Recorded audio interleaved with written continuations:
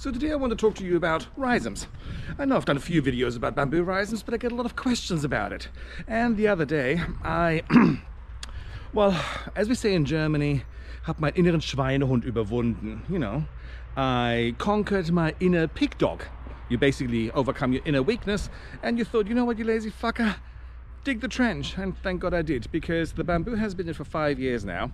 It was a tiny little rhizome at the time, and now it has established and it has grown quite a bit, and there are a few rhizomes which were going where I didn't want them to go. So I dug a trench. So that's the bamboo. It's a Huangwangshu inversa. So it's a timber bamboo, and it grows quite tall. This one, like I said, it's quite young. It's around about 5 years old. So I wanted to have a, you know, let it grow a little bit bigger anyway. So, but then the other day I started digging the trench, which I'm going to dig deeper today. And lo and behold, there's a rhizome. And then there was another one here, and another quite established one here. So this rhizome here, which I cut off already, was 23 centimeters deep. This one also 27 centimeters deep, and then this one was only 17 centimeters. So the trench right now is 37 centimeters deep. I'm going to dig round about 45 centimeters just to be on the safe side, because this one seems to be growing quite deep comparatively to other bamboos, which are, you know, shallower. Also, you have got to keep on top of that. You know what, dig the trench, clean it out, and really check several times a year.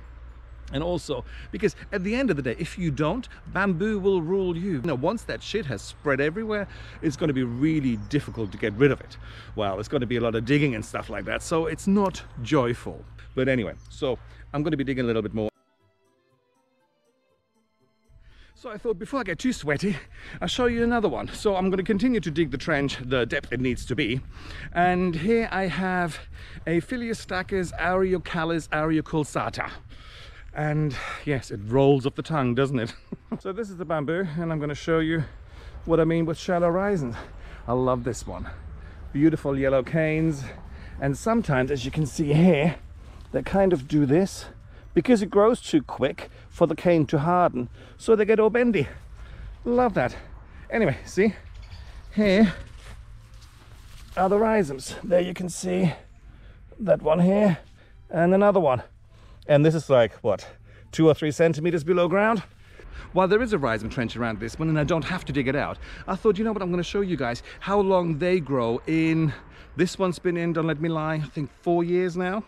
And I really haven't been digging around and all that sort of stuff. So this is a 4-year-old rhizome. And we have to bear in mind that obviously the first year, they're kind of, you know, they're not the fastest to grow. I may be talking through my arse, but as far as I can understand, or as far as I have witnessed or seen, you know, obviously the older they get, the faster they seem to be spreading.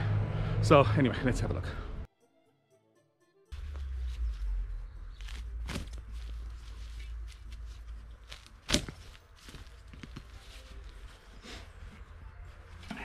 Like I said, this one has a rhizome trench around it, so I didn't really need to dig them up, but I wanted to show you how to also check where your bamboo is growing.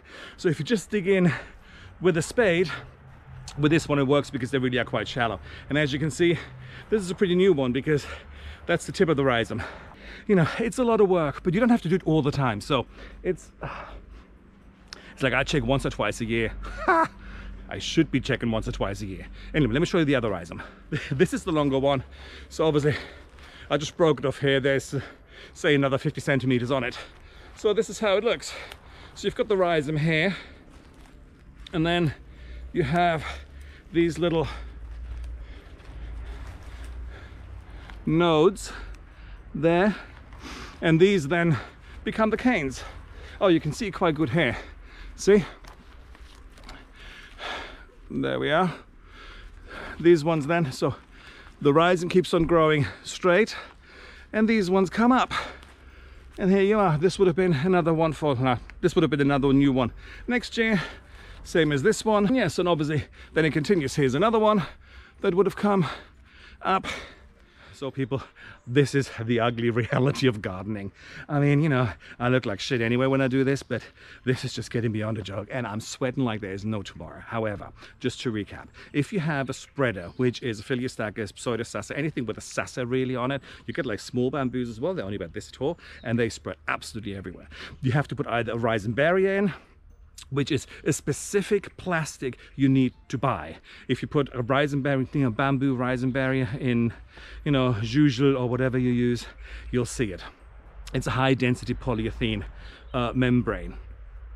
They come in, you know, width of 1 meter or 70 centimeters, and you have to dig them in, and you have to leave about this much coming up above, otherwise the rhizomes will grow above. Then you can dig the trench, or you can do what I just did, you know, go around it with a spade and have a look if you can find any rhizomes, break them off the mother plant and dig them out. I always dig them out. Some people leave them in because they believe once they're split from the mother plant, they don't grow as individual plants. I haven't tried that, and I won't. I'm just, you know, I'm rather safe. I am rather safe than sorry.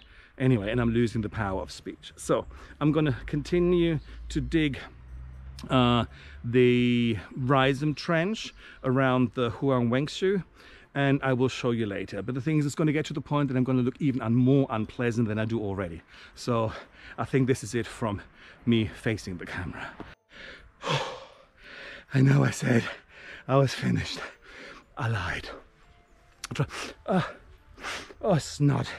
Lovely. Anyway, dug up another one, and I'll show you this one. 1, 2, 3. It's got 4 fucking tiny canes, so you're thinking, can't be far. So, this I dug up just now. So this was attached to the mother plant.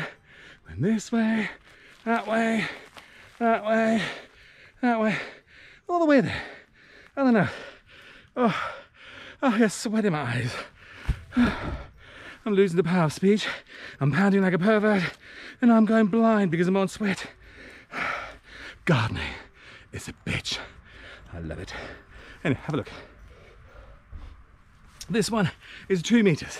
So, hang on. Let me show you. Fuck. Anyway, let me show you the mother plant.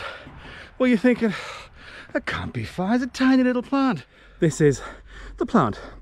It's Philiostachys vivax Huang Wengshu, or golden grove bamboo. The difference in between this one and the inverse is this one is yellow with green stripes, and the other one is green with yellow stripes. But anyway, if you see this plant, you're thinking, ugh, tiny little shitbag, can't be very far.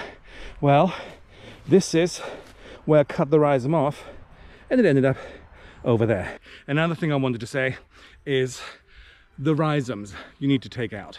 All these fibrous roots, you know, nobody gives 2 shits about it, because if you leave these on the ground, the bamboo won't come back. It is the rhizomes that need to come out. Once you got the rhizome out, you're good. All the other, like I said, these ones, they sometimes could grow down to like 80 centimeters. Leave them in, they just compost. So rhizomes out, these ones out, the fibrous roots, nobody gives a fuck about. So, anyway, I think that's really it now.